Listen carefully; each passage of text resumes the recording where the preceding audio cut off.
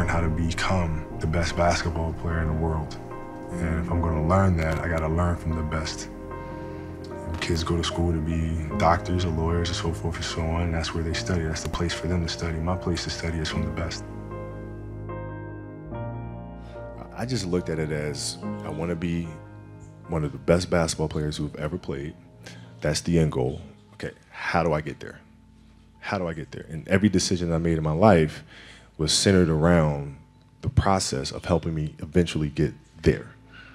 You know what I'm saying? So I had that purpose. And once I had that purpose, every decision that I made was centered around that purpose. Exactly. I was just determined, you know, just locked in, just tuned in to what was going on out there and just blocked everything out and just zeroed in on being more aggressive and just setting the tempo. So this was very similar to the Dallas game as far as, you know, my mentality. I do view myself as being one of the best who've ever laced them up.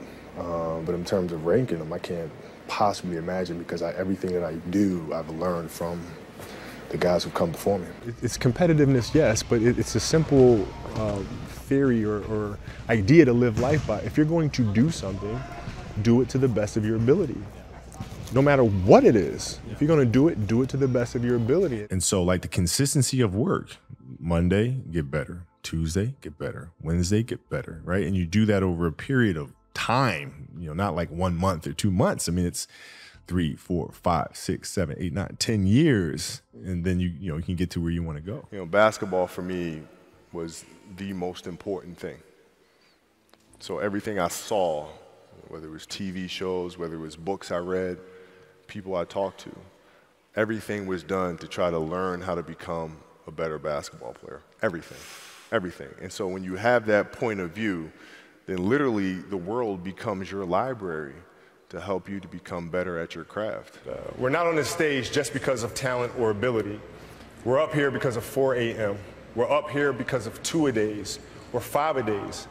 We're up here because we had a dream and let nothing stand in our way. If anything tried to bring us down, we used it to make us stronger.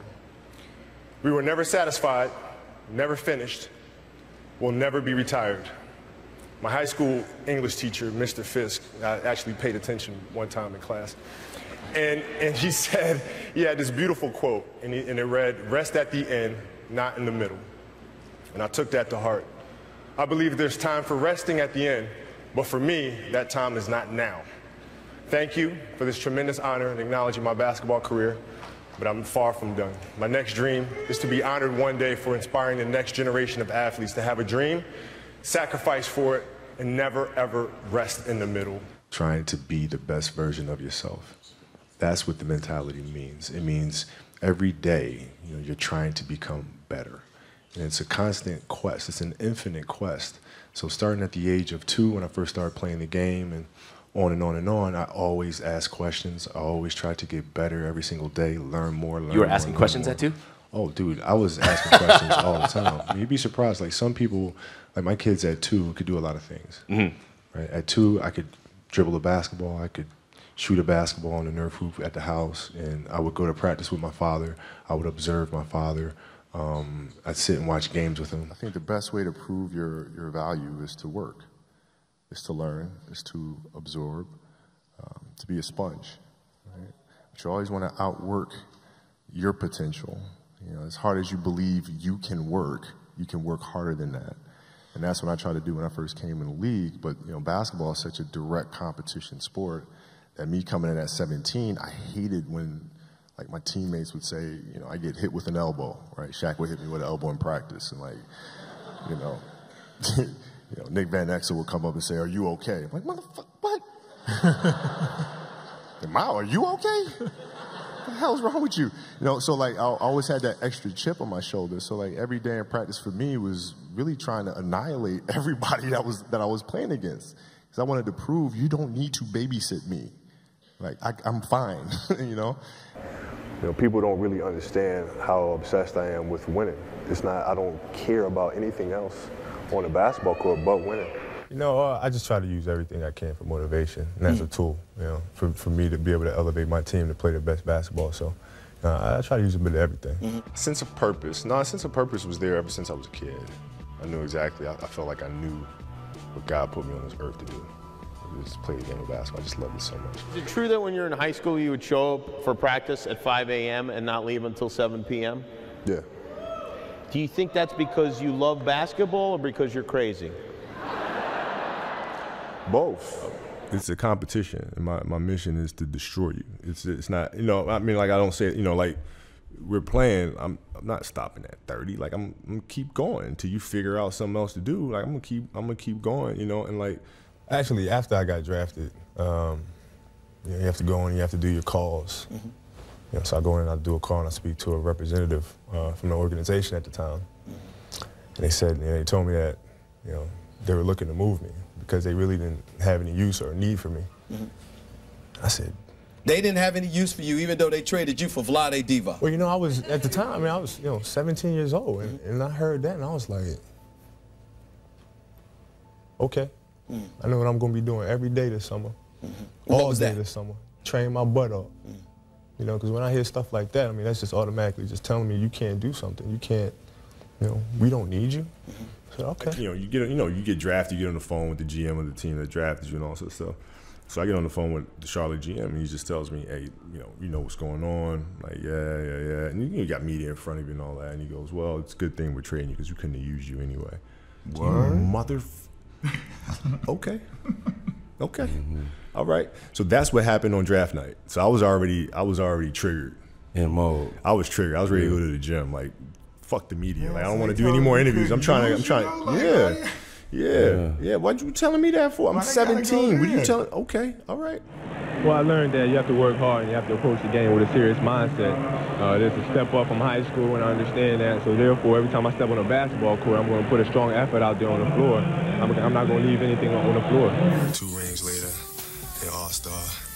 I'm still hungry and I'm still thirsty to improve and to learn. And that's never going to stop. It's endless.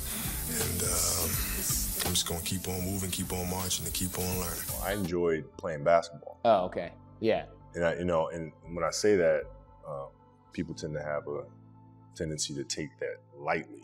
Yeah. But no, I love the game. I love it, right? I didn't want to be away from it. I wanted to play all the time. Like, a lot of guys have fun hanging out in the pool in Vegas, and it's fine. There's a time and place for that, right? But like, when I was 18, 20, 21 years old, I wanted to play basketball. I was consumed with this quest of trying to be the best, you know, and we weren't there yet. There's so many things I had to figure out. Like, am I training properly? Am I working on the right things on the court? There's so many things to do. I didn't have time to go and, you know, hang out over here. So, Right. I mean, it's an obsessiveness that comes along with it. You want things to be as perfect as they can be, understanding that nothing is ever perfect. But the challenge is try to get them as perfect as they can be. And what can you do? It's in your control. So control what you can. I can watch film all day long. It's going to help me Get better. Yes. It's just a matter of what's important to you. And what's important to you. For whatever reason, you know, I felt like I didn't feel good about myself if I wasn't doing everything I could to be the best version of myself.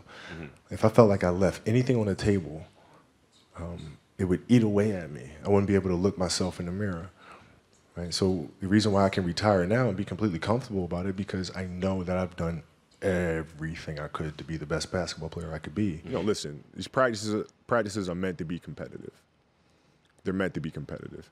If your practices aren't more competitive than the games themselves, you're doing the wrong thing. And most of these teams and coaches have gotten into a mindset of resting players.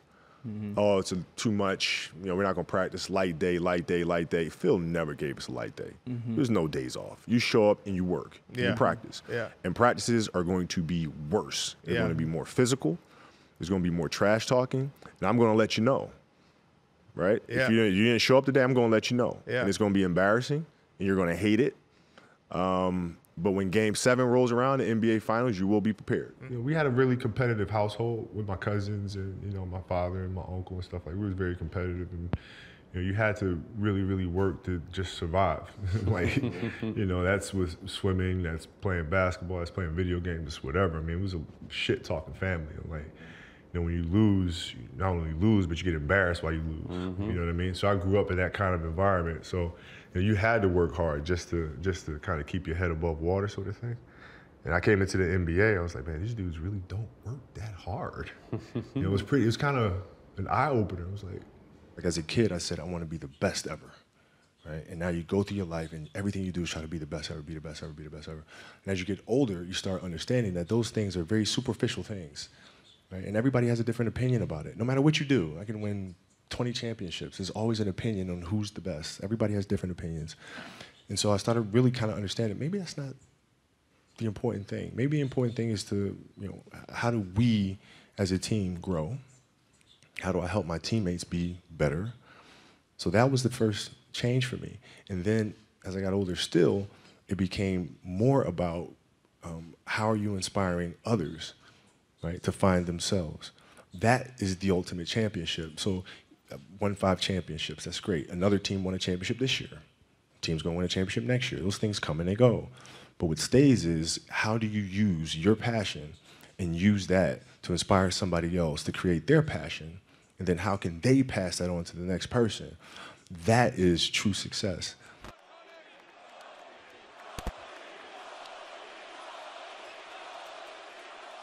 Game, and you know, I trained my butt off this summer. I mean, I really went pedal to the metal. So conditioning-wise, I'm ready. I prepare myself every game, so I'm ready for that. And you know, I call Kwame Brown and Chris Wimman, those guys, I call them my offensive line. You know, because they set incredible screens for me to free me up. You know, so it's a it's a collection of things. It's not just me going out there and scoring. You know, I need help from my teammates, and them recognizing when to give me the ball in certain situations. And they set excellent screens for me. They looked for me, made great passes. So you know, without them, I couldn't have scored 81 points. I mean, they did a great job of freeing me up. I mean, every day. I mean, since, you know, for 20 years. I mean, it was an everyday process and trying to figure out strengths and weaknesses. For example, jumping ability. Man, my vertical was a 40, it wasn't a 46 or a 45. My hands are big, but they're not massive, right? So you got to figure out ways to strengthen them so your hands are strong enough to be able to palm a ball and do the things that you need to do.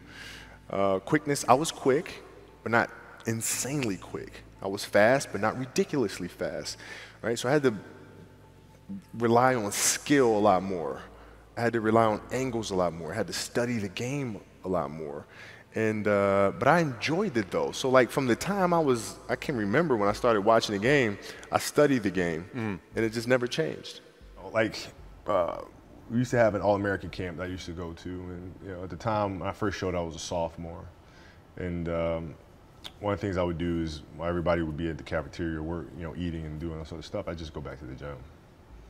I just go back to the gym. I mean, They'd be resting, eating. And they'd see me leave. Right, but now you're in a tough position because you're like, okay, I want to be like I'm following the kid to go work out, but I know he's working, he's up early, and he's doing all this other stuff. And so that was my way of showing them, yeah, I may be from the suburbs, but you're not going to outwork me. Well, I tried to find a balance, right? I tried to do both.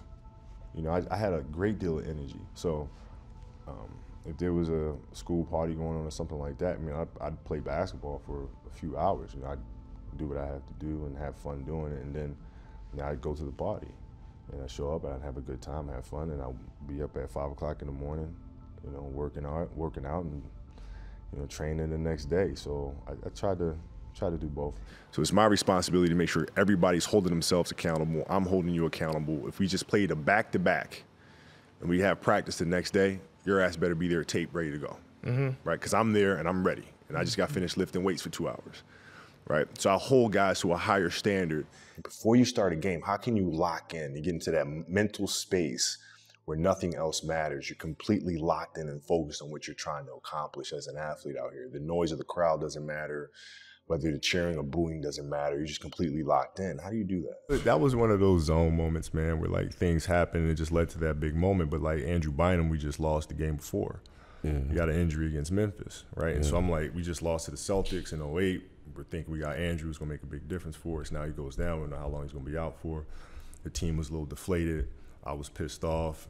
You know what I mean? Because it's like, no, we're winning the championship this year, come hella high water. And my guys were down. And going into New York, big game, I said, all right, I got to send a message to my guys and say, no, listen, we're doing this. I understand it's hard, you went down, but damn it, we're getting it done. At 13 years old, I played the longer game because my game wasn't about being better than you at 13. It was to be better than you when, the chips are really on the line. So when we played at 13, I would size you up and see what your strengths and weaknesses are. How do you approach the game? Are you silly about it? Are you goofy about it? Are you good at it just because you're bigger and stronger than everybody else? Right? Or is there actually thought and skill that you put into it? Right? And when I'd play to my weaknesses. I wouldn't play to my strengths. I played to my weaknesses. Because when you're playing summer basketball, there's so many games. So there's not a lot of skill work being done. So when are you going to get better?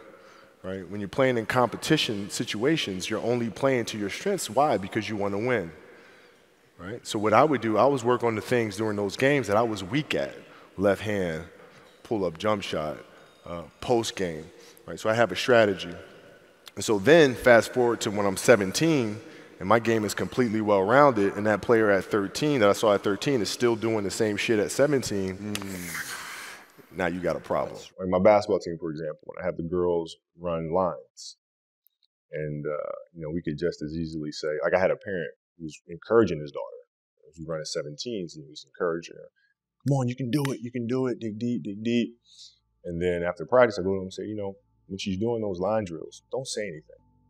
Because there's a conversation that's happening inside of her head. She's like talking to herself, trying to pump herself up to do it. She's already having those conversations. So for an outside voice to come in, to give her guidance and to give her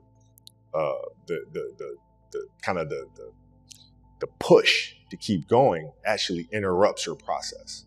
Just let her be. Let her figure it out herself. Because as they go through life, as parents, we're not going to be there all the time. You know what I mean? So kids have to be able to navigate those things themselves. If you want to be a great player, if you play every single day, 2-3 hours, every single day, over the course of a year, how much better are you getting? Most kids will play maybe, an hour and a half, 2 days a week. Right. Do the math on that. It's not going to get it done. It's not going to get it done, right? So if you're obsessively training 2-3 hours every single day over a year, over 2 years, you make quantum leaps, man.